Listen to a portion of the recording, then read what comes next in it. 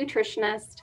I am a mother of 2 grown children, grandmother of 1 lovely, energetic 8-year-old. Studied at the Institute of Holistic Nutrition in Mississauga. Part of being a registered nutritionist is continuing education. So I do at least 25 hours of continuing ed every year. February being Heart and Stroke Month, we felt like it made sense to talk about heart disease and how to mitigate your risk, how to deal with that. Oh, one more.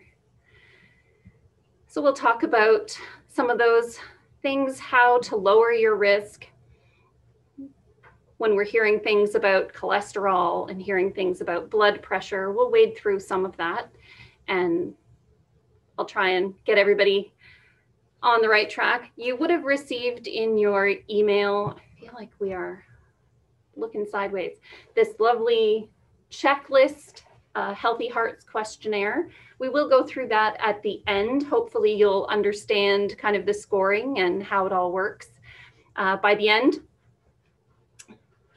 So, has everybody had a chance to see that?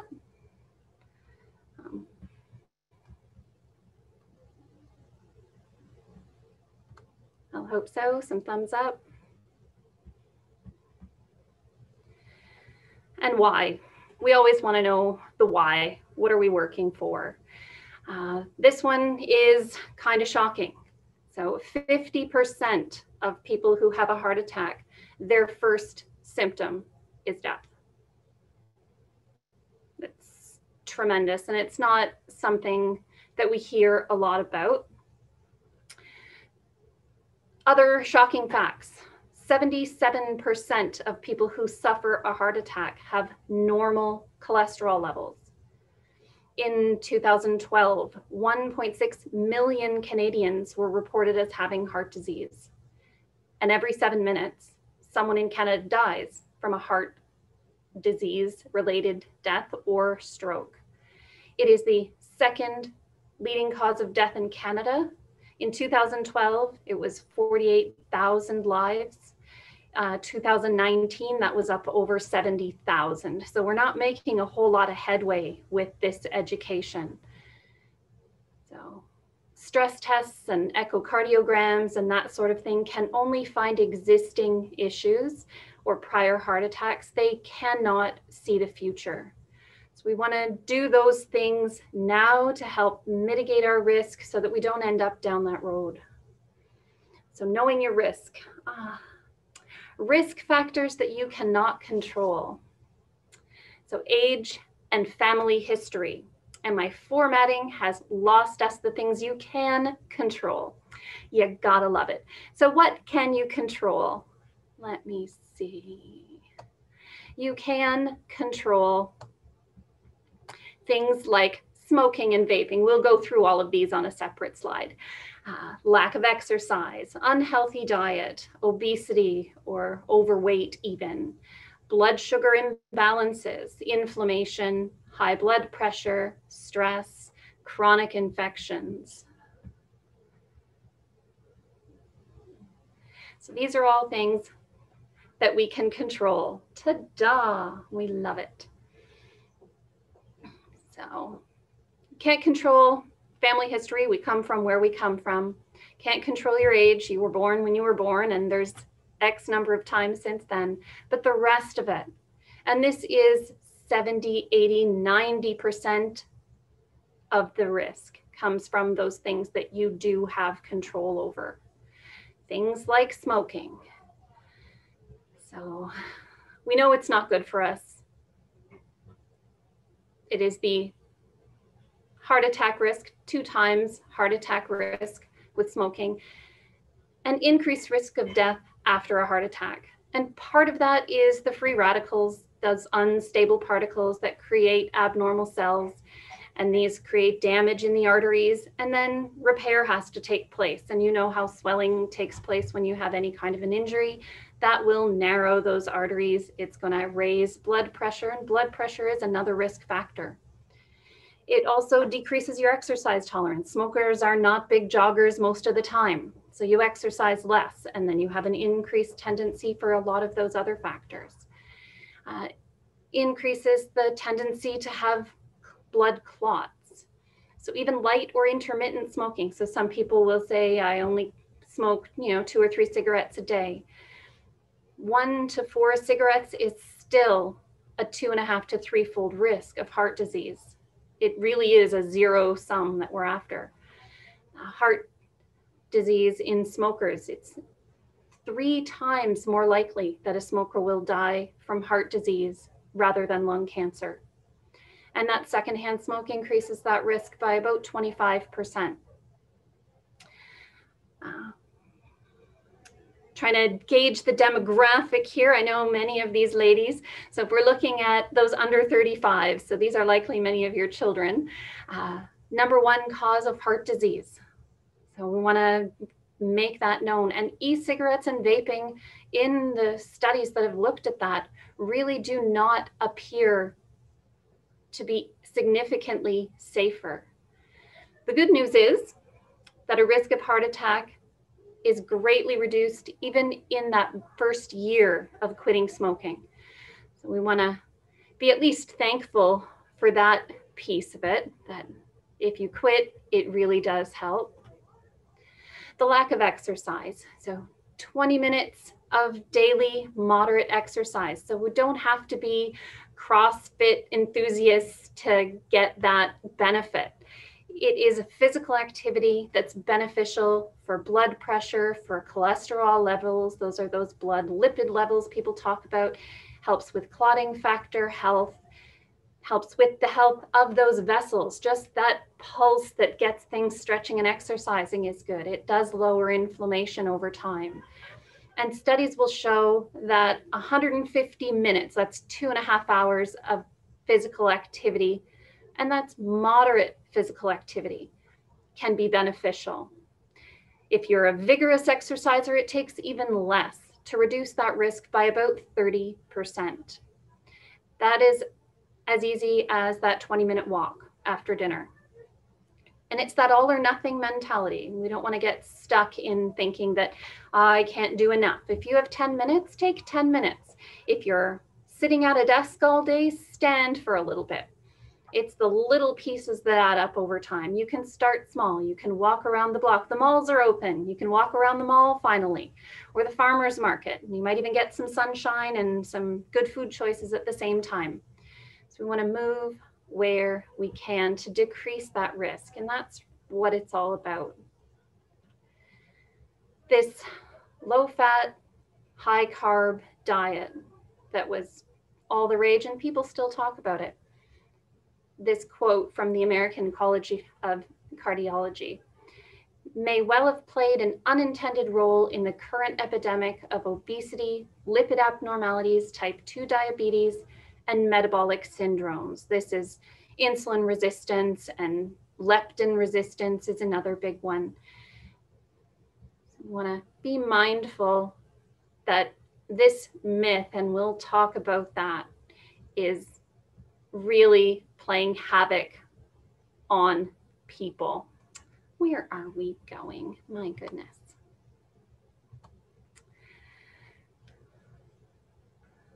So the researcher, Dr. Youssef, did another study in the UK, and his research team actually found that the higher carb increase, the higher risk of heart disease. That correlation was very strong.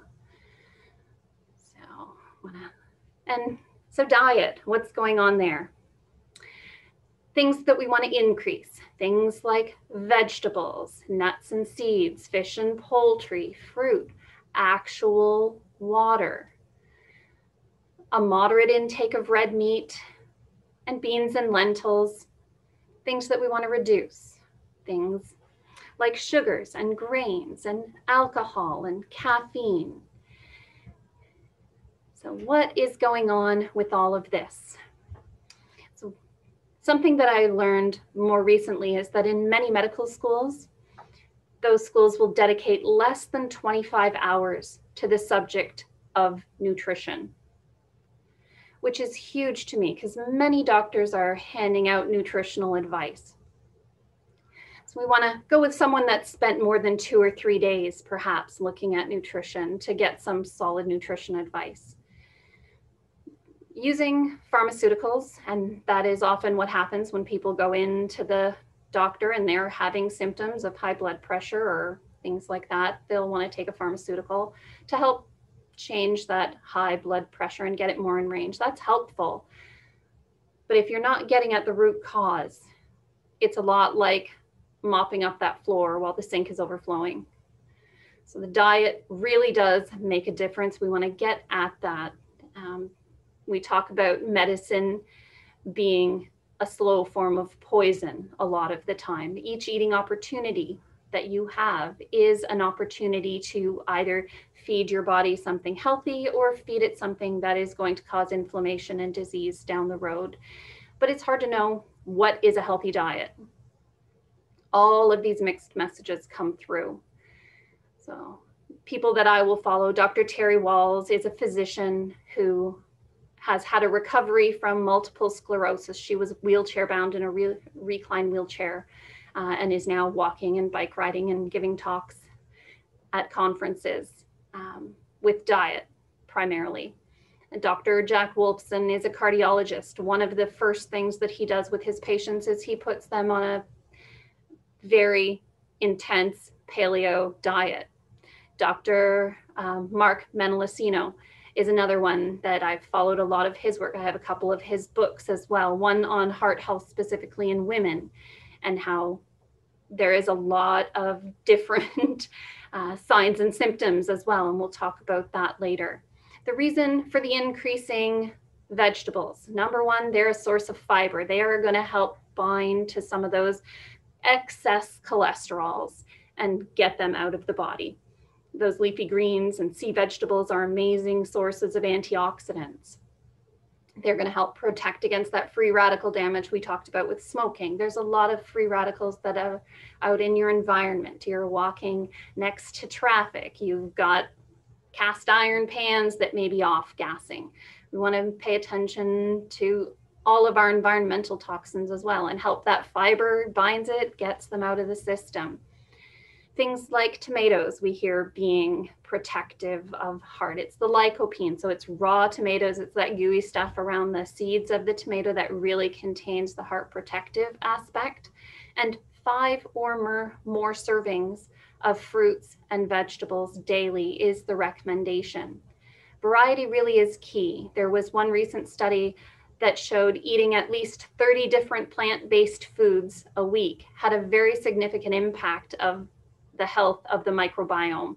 This is your gut health.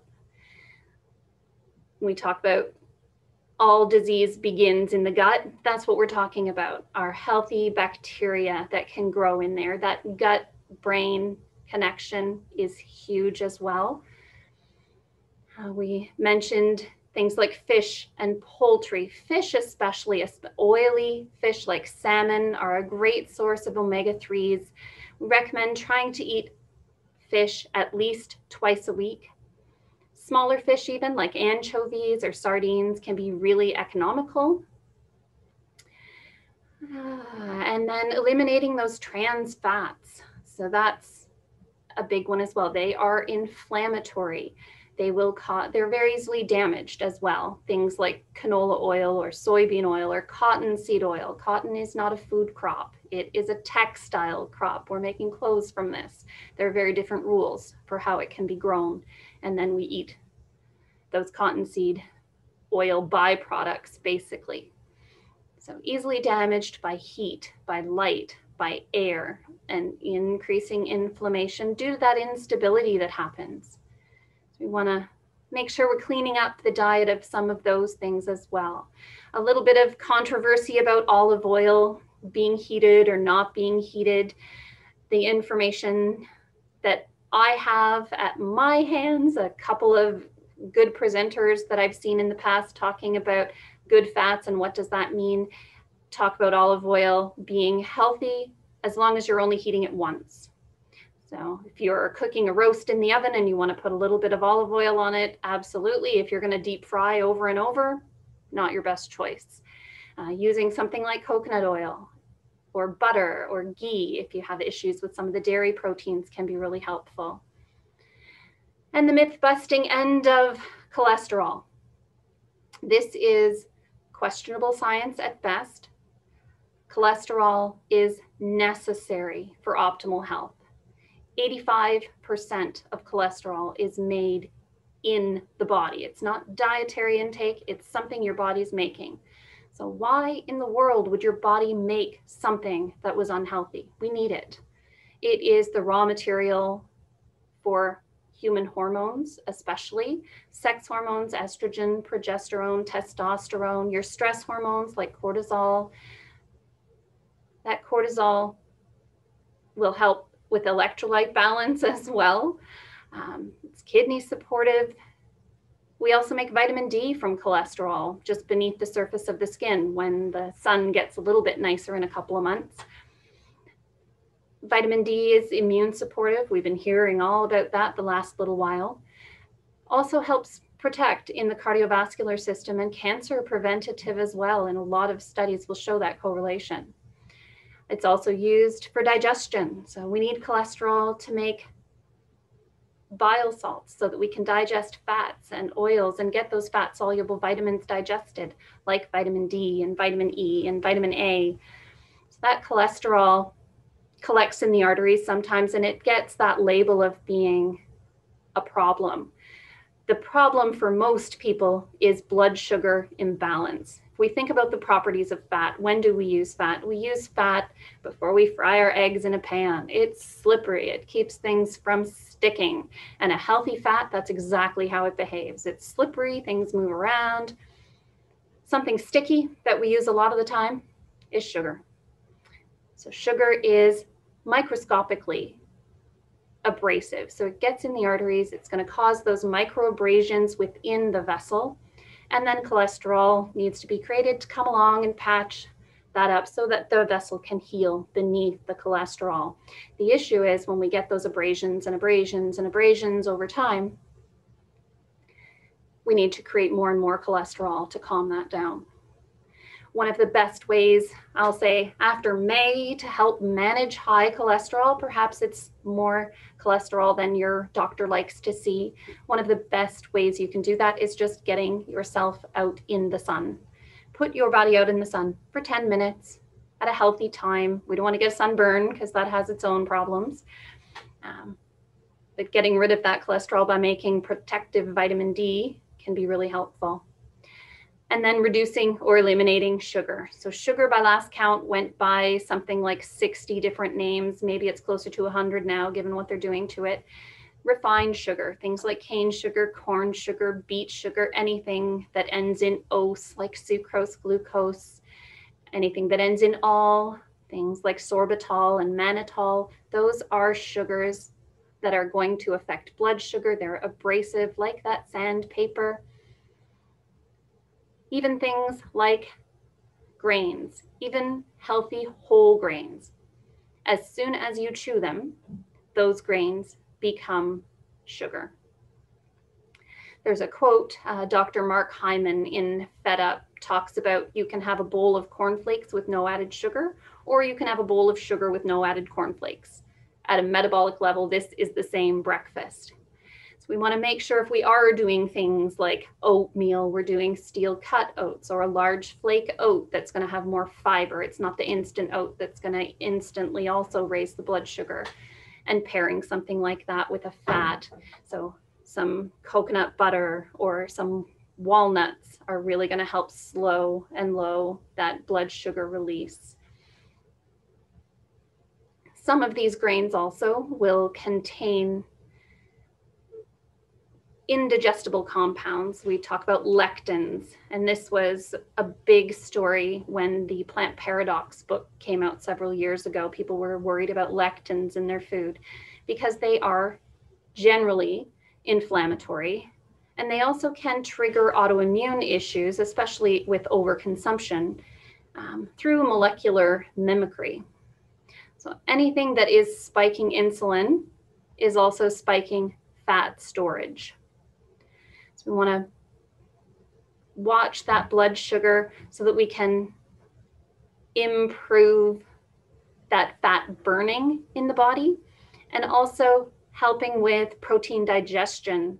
So instead of inhibiting protein breakdown, we're going to help break down those proteins by balancing that blood sugar and keeping the enzymes balanced. Grains also contain phytates. So phytates, similarly, they will bind, but they bind to nutrients. And if they're bound to a nutrient, your body can't absorb it and use it. So it's effectively stealing those nutrients out of your digestive system. This makes expensive stool. This does not help nourish your body. And that is not our goal most of the time. We are trying to nourish our actual self. Overweight and obesity, feels like we stopped tracking this. We know this is the way it's going. You are not alone if you are struggling with weight and letting go of that weight.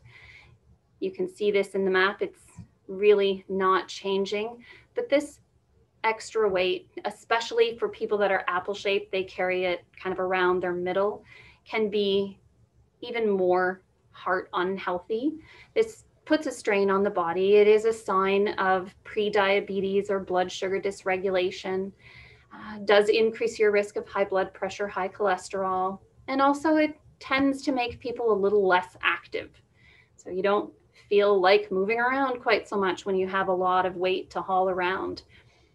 But it is often just a symptom of other dysregulation in the body. So blood sugar balance is essential for hormone balance. We think about thyroid hormones is a big one that impacts women. The thyroid hormones will run metabolism. They run some of the adrenal hormones will be impacted by thyroid. And all of that balance has to start with that blood sugar balance piece. We want to even out the big stuff so the little stuff can follow behind.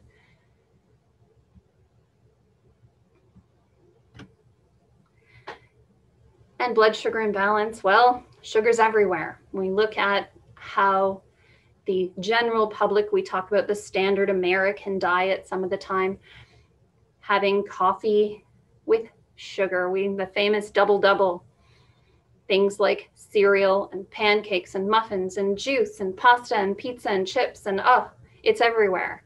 We really do have to make a conscious choice to see where we can cut these things out. It's things like the pasta. Yes, it's a grain. Maybe you're going to do some zoodles, zucchini noodles, and get rid of the starch that way, but you have to pay attention to the label on the sauce as well and make sure there's not added sugar.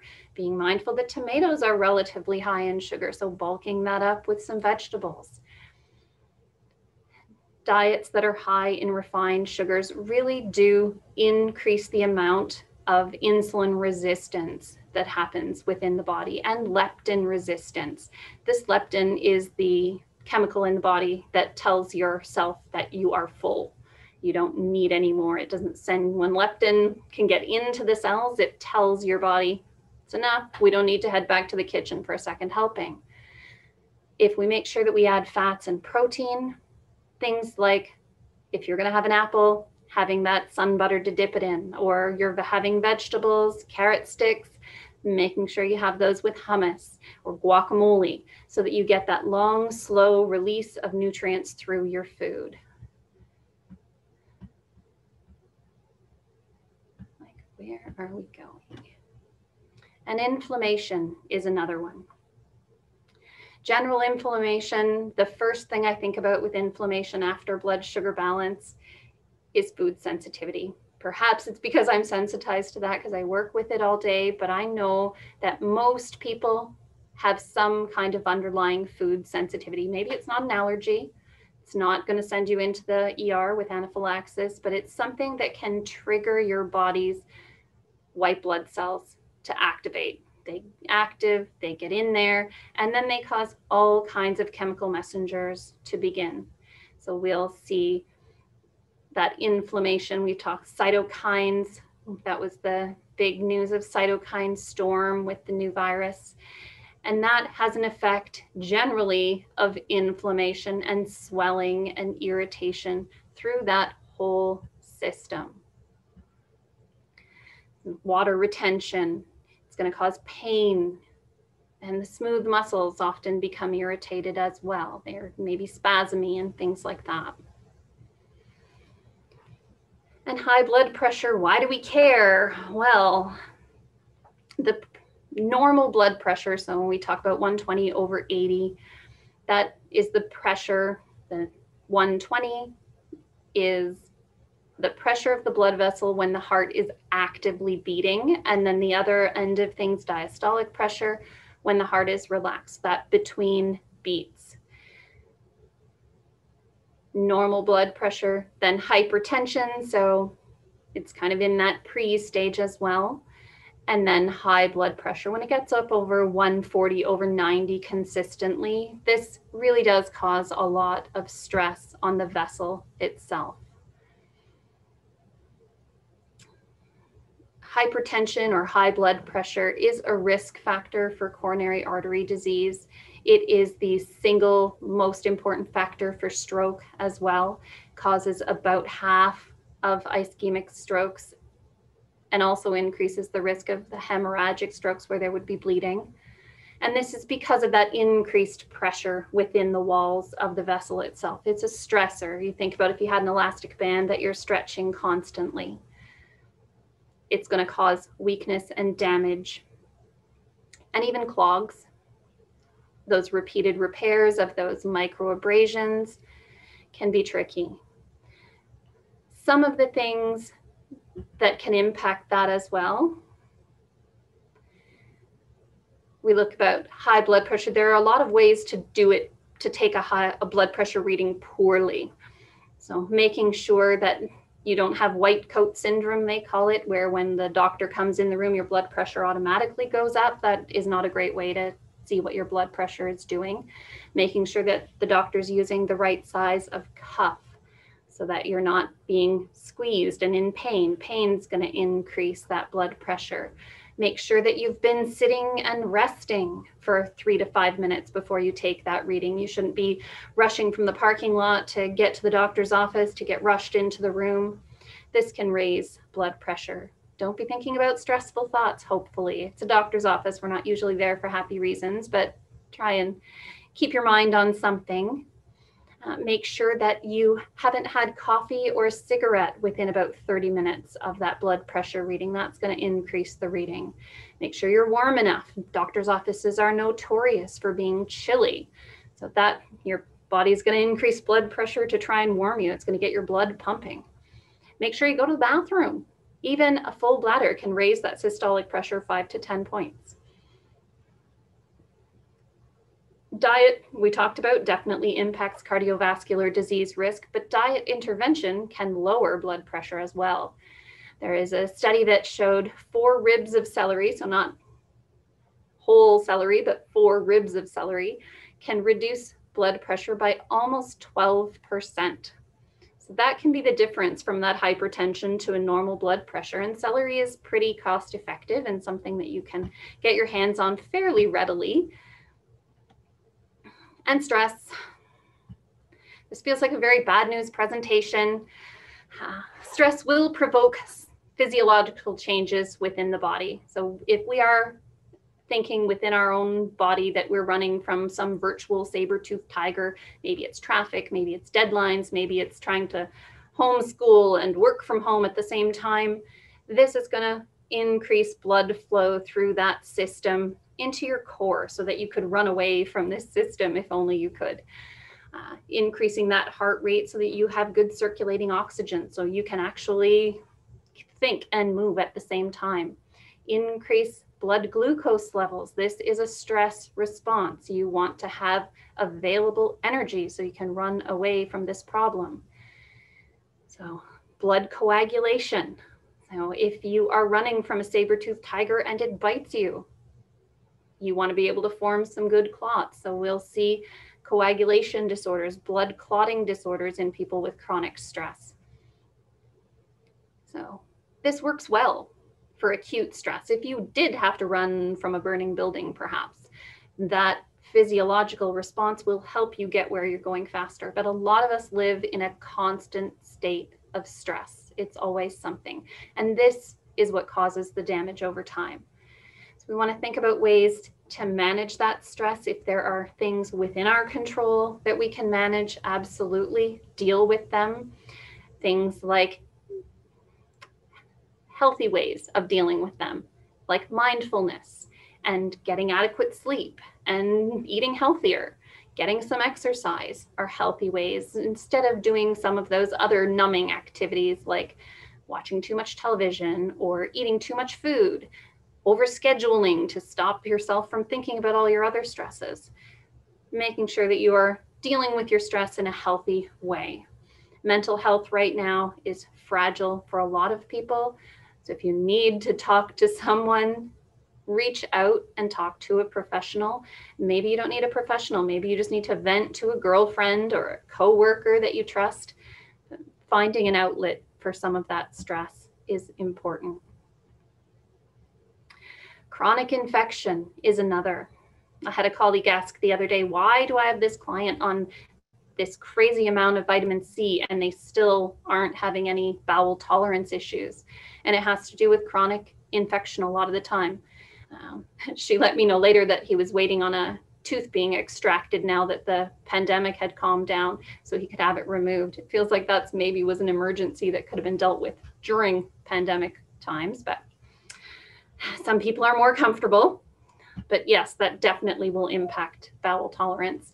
Things like root canals, where there won't be pain, the nerve is dead, but there may be an issue still below the surface. Periodontal disease is quite common and a huge risk factor as well. Correlation with periodontal disease and heart disease. Dysbiosis we talked about as well. We want to feed those good guys, those fibers. We want to have a healthy microbiome. Other things like chronic Epstein-Barr or reactivated Epstein-Barr or even Lyme. I think we'll learn very soon that Lyme is much more commonplace than we were led to believe. Signs of heart attack. So I don't think we have any men currently on the call. There are a few that signed up. We hear a lot about heart disease and heart attack in men. It's very different if you are a woman. It doesn't feel the same. And a woman will die of heart disease in Canada every 20 minutes because, in large part, the early signs of that impending heart attack are missed almost 80% of the time. Most 2/3 of the heart disease clinical research is still focused on men. Women are 5 times more likely to die of heart disease than breast cancer. Women are more likely than men to die or have a second heart attack in rapid succession of their first cardiac event. This is under-researched, under-diagnosed, under-treated, and we as women are often under-aware. So we want to be aware of what that looks like. Thinking about things like chest pressure. It's not typically pain for women, it's pressure, like an elephant is sitting on your chest.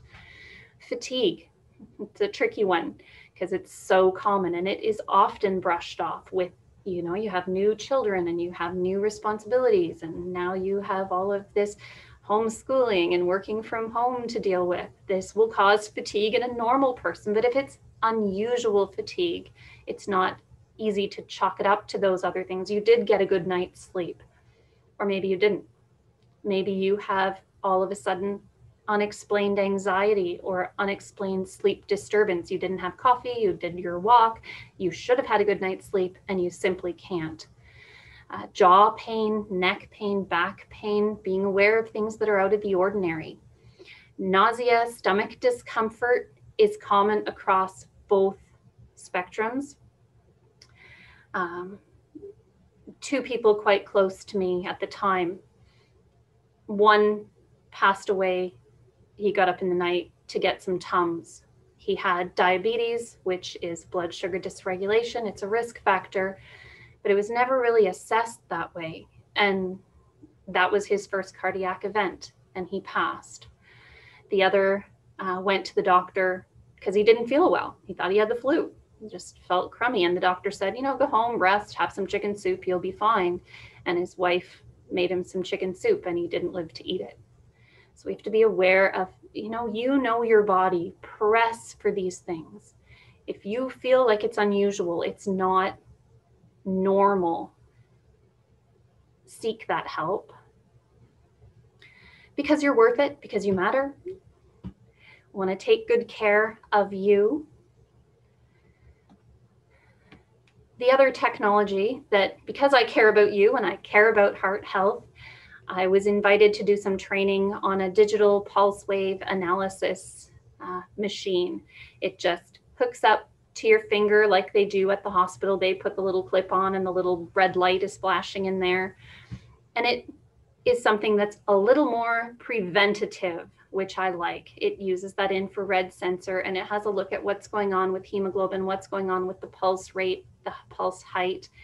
And it really can give us a sense of what's going on. So we have early detection and prevention that's going to ultimately assist and decrease your risk and some of the financial costs that are placed on that healthcare industry.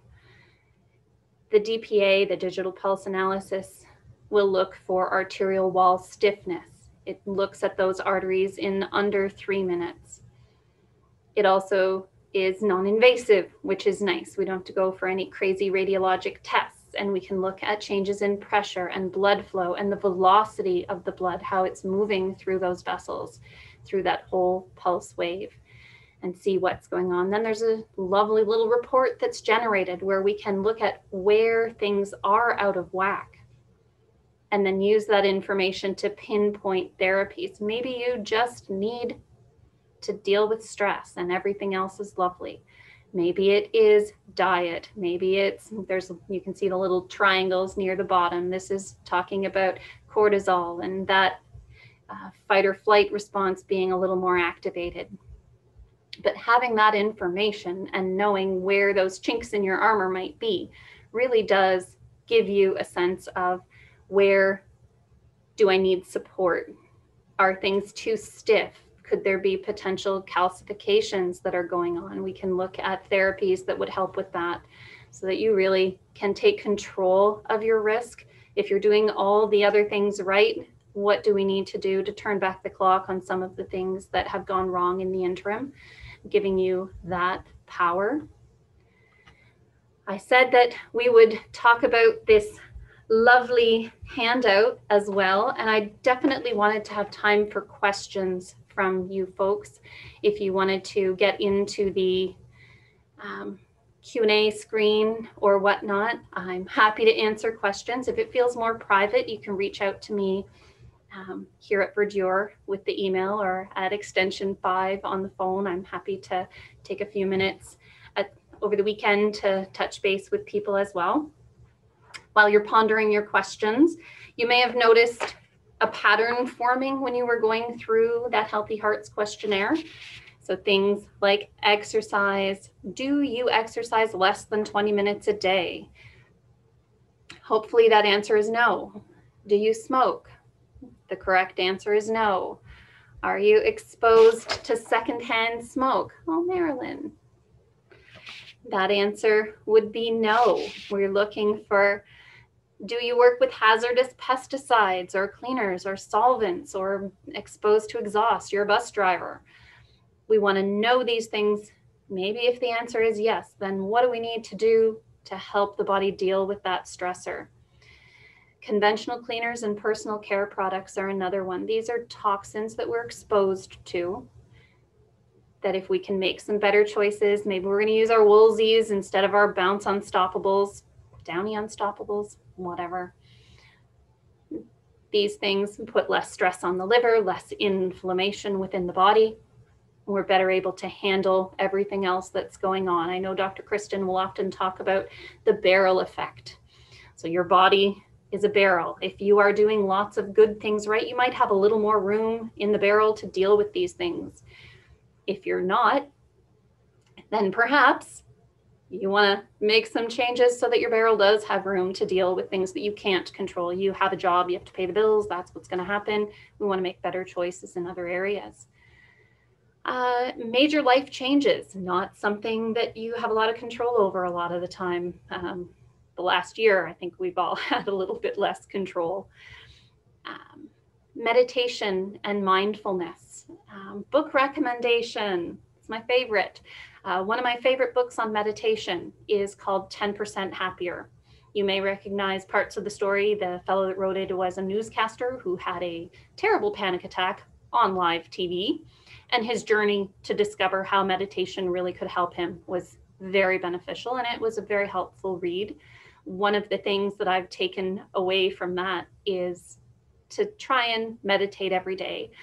Make it doable. So I tell myself that I'm going to meditate for at least 1 minute a day, and people will scoff and they will say, like, 1 minute, what difference is 1 minute going to make?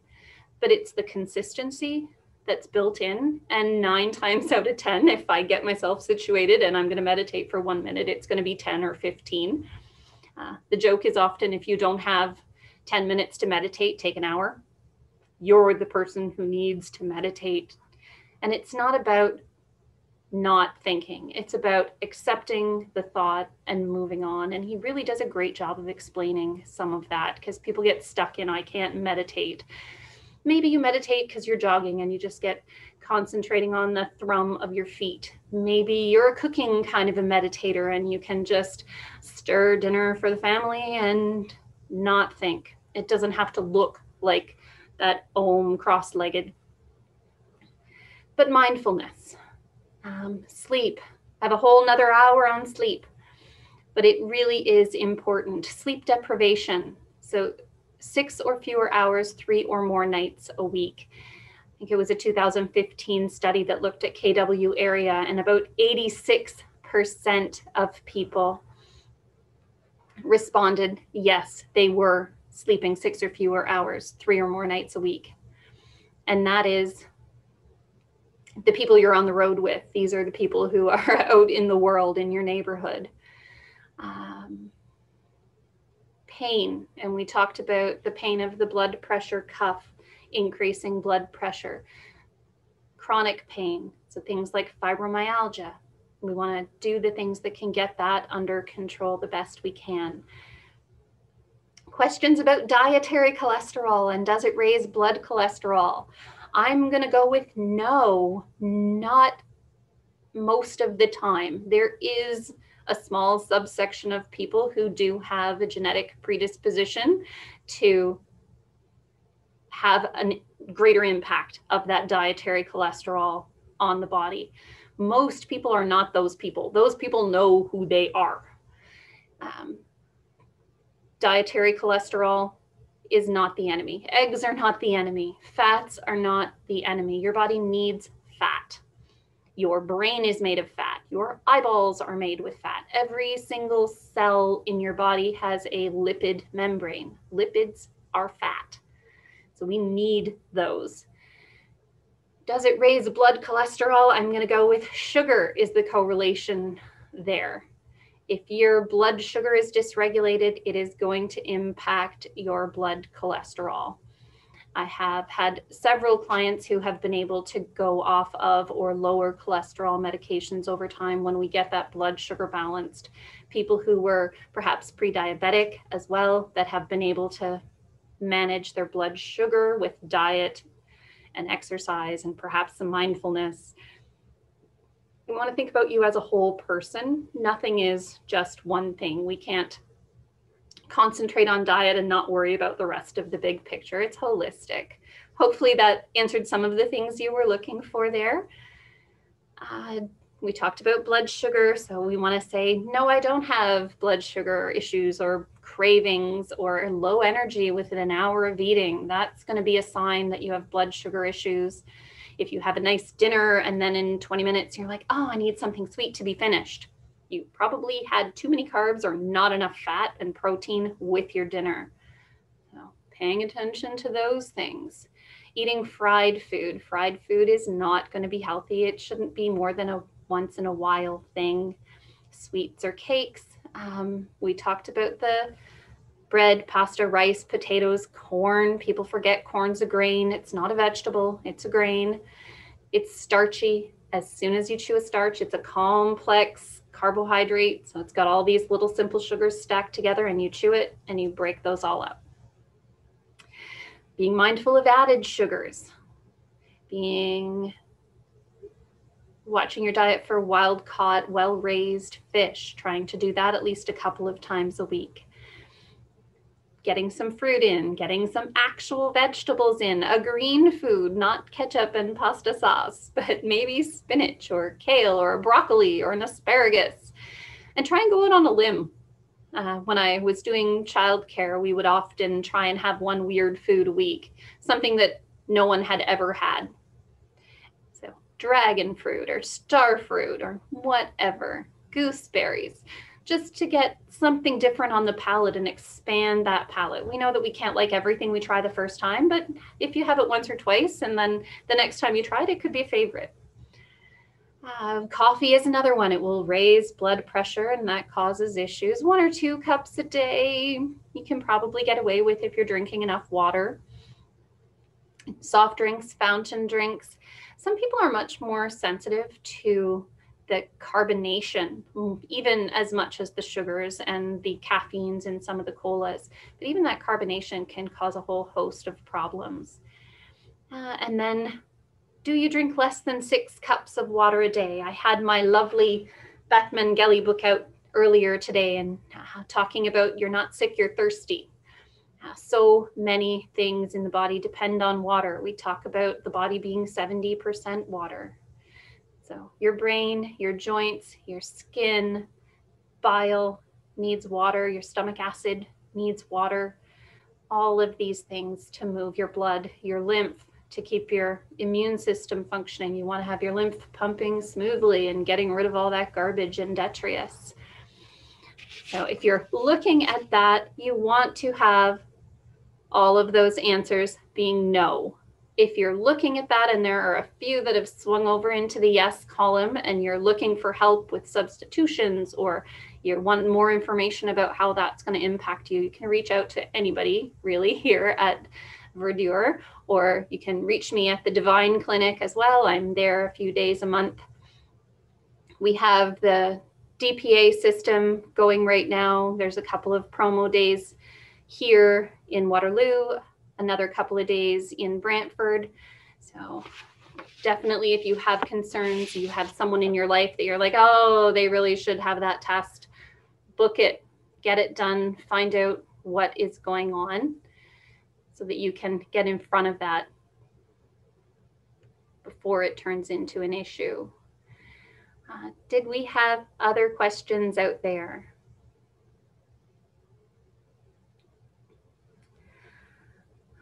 Sleep. Well, sleep is a big one because we talk about that sleep dysfunction or 6 or fewer hours. And we have to think about, is it trouble falling asleep? Is it trouble staying asleep? Is it trouble feeling awake when you do wake up? Maybe you fall asleep great, you don't wake up, but you feel like you didn't sleep at all. All of these things are kind of pointing in the direction of what's going on. If you wake up at a specific time all the time, people will often say, I wake up between 2 and 3 every night. What's going on? Many people, that's blood sugar, it's liver, it's things like that we want to pay attention to what's going on there because it's root. It's a symptom. A lot of these things are a symptom. Blood pressure is not a problem. It's a symptom. What's going on behind that is what we really want to look at. We want to deal with the root, not the outward expression of what's going on. All righty, my friends. Well, I will thank everyone for their time and I appreciate you being here. There will be a replay that goes out early next week, I believe, once Holly gets everything all tidied up and we see what's going on. You will have a menu plan that arrives as well with some breakfast, lunch, snack, dinner ideas that'll be heart protective, heart healthy, help you get those vegetables in, maybe stretch the palate a little bit. So hopefully everyone has a good email and they're able to receive those next week as well. So I'll look forward to some responses when that comes out and I'll thank everyone. No last minute questions. All righty. Well, I thank everyone for being here And I appreciate it. Oh, thank you. Lots of information. I feel like I've rat-a-tat everything out to everybody, but I really want to squeeze as much as I can into your time. I'm thankful for everyone being here. So we'll see you again in the clinic. Take care.